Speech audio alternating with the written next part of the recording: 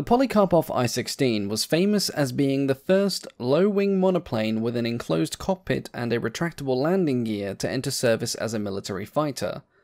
Admittedly, it rarely featured a fully enclosed cockpit on the front line, for reasons we will discuss shortly, but it was designed and built that way nonetheless. Like many Soviet technological stories from the 1930s, the story of the I-16 begins in a Soviet prison. Nikolai Polikarpov, along with Dmitry Grigorovich and several other aircraft designers, was employed at State Aircraft Factory No. 39. Employed is perhaps a loose term, as they also ate, drank, and slept there, all under armed guard. There was a need to develop multiple new aircraft for the Soviet Air Force, also known as the VVS, and in 1929 Nikolai was working on something called the I-5, which would go on to become the I-15 biplane. He was also working on a monoplane fighter design as well, and at the beginning of the 1930s, the VVS was looking to employ both biplanes and monoplanes in its combat squadrons of the future. There was still some hesitation about fully committing to monoplane designs, but the military could clearly see that the monoplanes were quickly becoming the future, and concept work began in 1932, with work beginning on the first I-16 prototype in June 1933. Like many aircraft of the time, it contained a blend of the old and the new, but in some ways it was a dramatic departure from previous aircraft designs, and in some ways it was revolutionary. It had a barrel-like wooden monocoque fuselage with fabric covering. This was a traditional start, and it was more due to the fact that Russia didn't yet have the capacity to mass-produce all-metal aircraft, rather than a lack of innovation in the design itself. Polikarpov wanted to keep the aircraft as light as possible, and the wood frame helped with that, but also to improve its lightness, the aircraft would only have a length of 20 feet. It had a large radial engine in the nose, and an equally large tail fin at the back. Its diminutive yet stocky appearance would eventually earn it the nickname Ishak, or donkey. It also gave it an unorthodox centre of gravity that would lead to some interesting stability developments. The aircraft was initially designed to be equipped with two wing-mounted 7.62mm Shikast machine guns. However, from the beginning, some test pilots would protest that this armament was too light. Sadly, it was a matter that would not be rectified until combat reports confirmed their opinions. Along with the traditional stuff, the prototype had some more innovative features.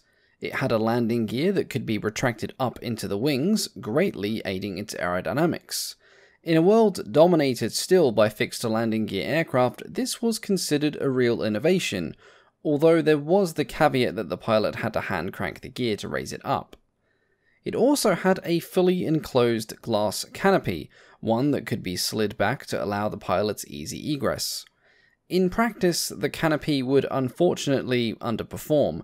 The glazing was often of a very poor quality and was apparently a nightmare to keep clean, with many pilots opting to replace it with the short windshield that is often associated with the I-16 today.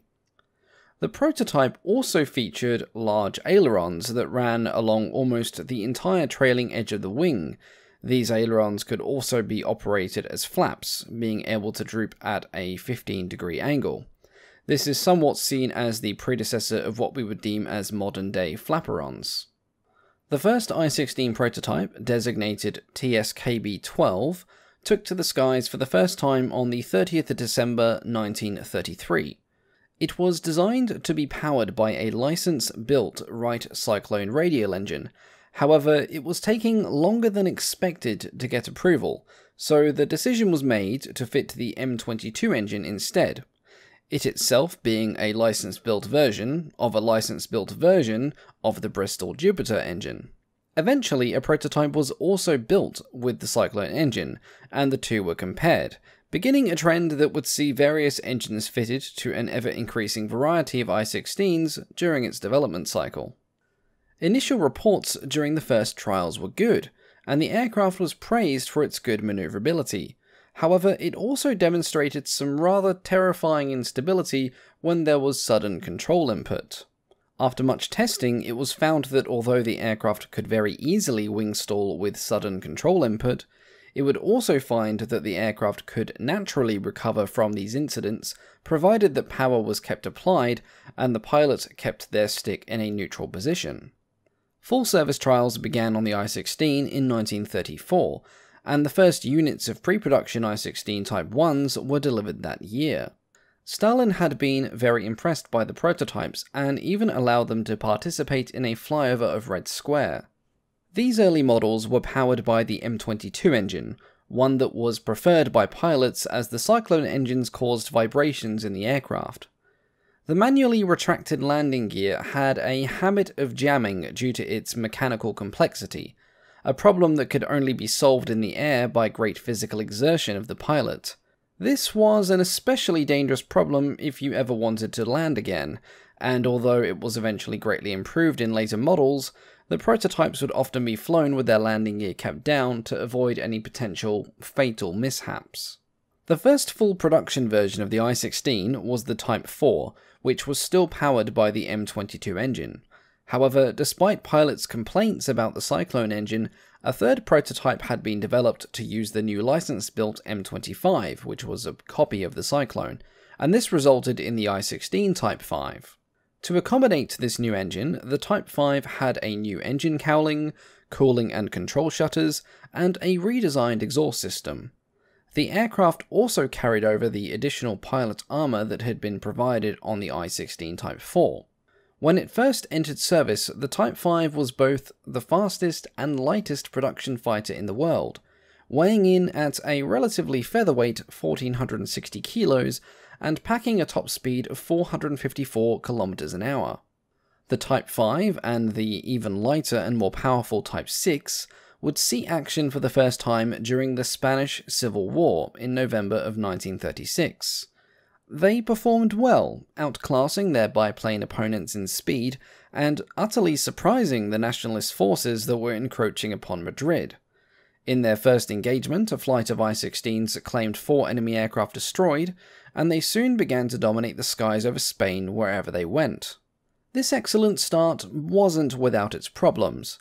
It was quickly discovered that the guns of the I-16 tended to jam, and they were also difficult to aim, being fired via a cable on what was already a somewhat unstable airframe. It was also once again represented that the armament of the aircraft was too light, sometimes requiring many passes to inflict enough damage to force down an opposing aircraft. The I-16 was also found to be fragile at times. It was praised for its maneuverability and had a truly excellent roll rate, being able to perform a full aileron roll in about 1.5 seconds, but it also liked to snap its wings when performing said rolls, especially at higher speeds, and it really didn't like high G turns. These issues, especially the ones regarding firepower, were addressed rather quickly. The wings were strengthened, and the I-16 Type 6 featured an additional gun mounted under the fuselage, and then the even more impressive I-16 Type 10 had 4 guns, 2 mounted on each wing. It also did away with the enclosed canopy completely, becoming the first I-16 to be fitted with the smaller windshield as standard. This improved the aircraft's combat effectiveness, as the pilots could not only see their enemies without straining, but could shoot more bullets at them too. But at the same time this improvement came along, it was largely offset by the appearance of the new German Bf-109Bs, and in frightening numbers. By the end of the Spanish Civil War, 187 of the 276 I-16s deployed had been lost, but valuable lessons had also been learned. Firepower would never again be neglected, and the 4-gun Type 10 was now considered to be the absolute bare minimum in acceptable weaponry. Older Type 5s had their firepower augmented by the addition of 2 20mm Chivat cannons, significantly improving their lethality against unarmoured targets. This is something that would be demonstrated first in the Far East at the Battle of Khalkhin Gol. It would, however, also demonstrate the beginning of the I-16's obsolescence. They suffered heavy losses against the more sophisticated all-metal Japanese aircraft, especially the Nakajima Ki-27. However, the aircraft continued to receive upgrades and be produced in large numbers.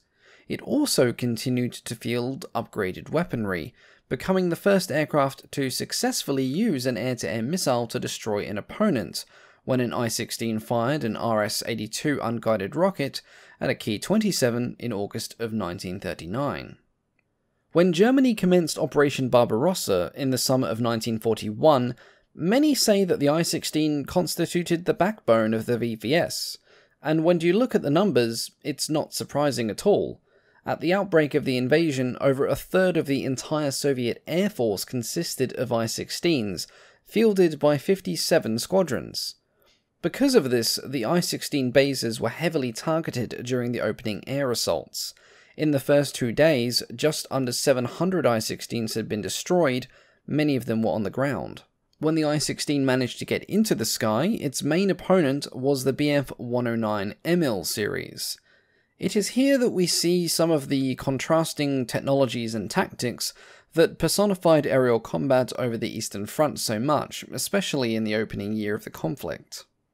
The I-16 could be more maneuverable than the 109s, especially when it came to roll and flat turn performance, but the 109s had the superior straight line speed, climb and dive rates thanks to its more powerful engine and improved aerodynamics.